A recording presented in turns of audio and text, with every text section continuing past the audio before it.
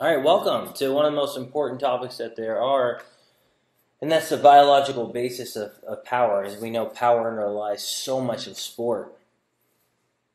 So, what is power? You say, oh, that guy's powerful, right? What does that mean? Well, definition of power is force times velocity.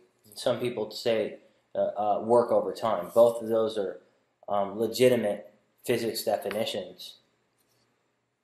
Talk about force times velocity. It's very important because it talks about the relationship between those two in power. For example, right here, we see the classic force-velocity curve. You see force on the horizontal axis and velocity on the vertical. You see as force increases, velocity decreases.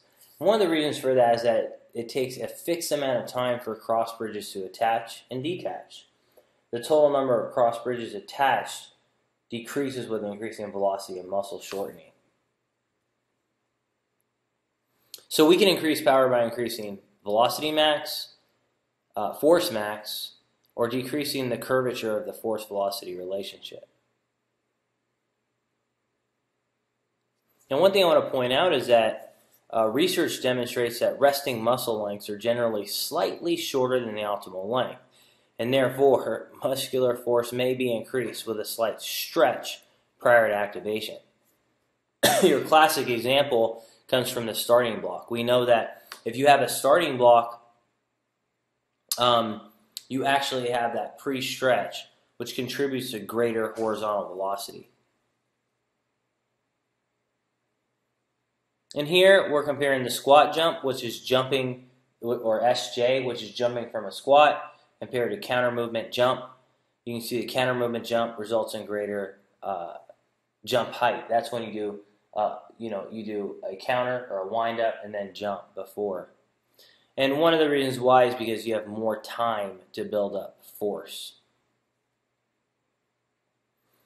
Lastly, I want to point out that when you do a counter movement jump, which is the CM, if you think of your tendons as a spring, when you land, that spring is stretched.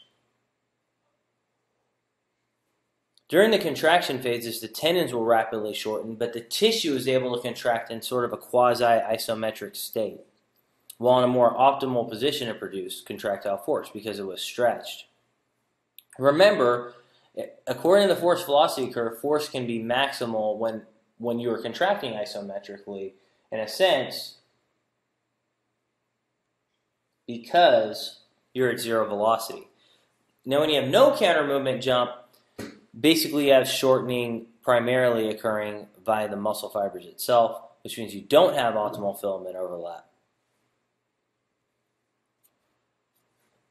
Real good theory by Herzog, actually based on A.V. Hill's model of contraction, where he talked about we have a parallel elastic component, which is the connective tissue, series elastic component, which is the muscle itself, which is the tendon itself. Okay, and then we have the contractile element. Well, one thing that we can find is that the cross bridges, if you look at the picture to the right, when a cross bridge forms, you could get stretching at the same time, so you're actually building up elastic energy or potential energy in that cross bridge. And of course, we're all familiar with this knee-jerk reflex here, or the stretch reflex. When you do rapid movements, particularly such as sprinting, you're going to activate that stretch reflex, which is going to contribute to force output and power. Let's talk about morphological factors. We talk about muscle fiber makeup, architectural features, and tendon properties. So, if you look at fiber type 2 fibers have a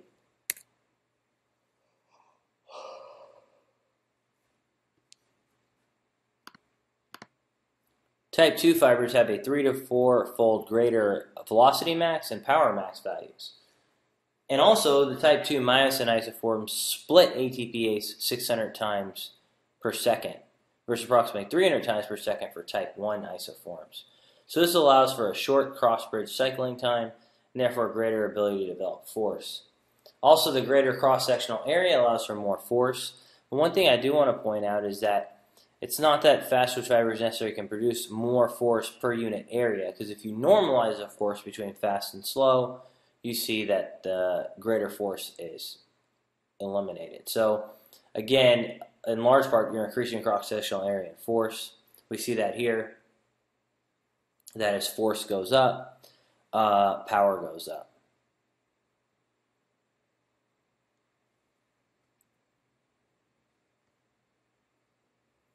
Now, one thing that I talk a lot about when we get into the hypertrophy lectures is if you look at your muscle fibers, they're a chain of essentially sarcomeres. Okay, we understand how muscle fibers are sort of bound up in fascicles.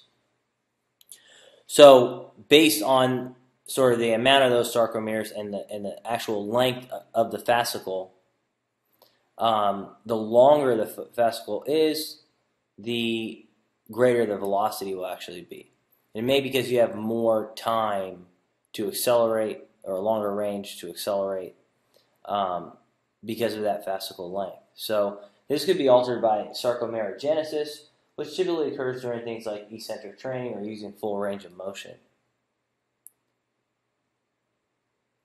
Pennation angle, basically if you look at the fascicles, that they will actually have an angle relative to that connective tissue border or the deep aponeurosis.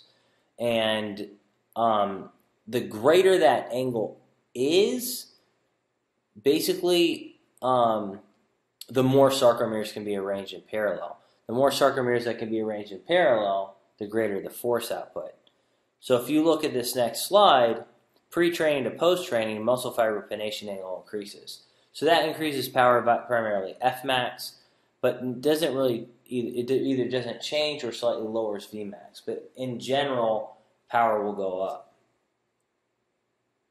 So in summary, power is force times velocity. The inverse relationship between force and velocity dictates that power is generally maximized at moderate weights. But as you'll see in the next lecture, that changes. Power is affected by pre-stretch, thus preload, and power is greater in fast twitch fibers.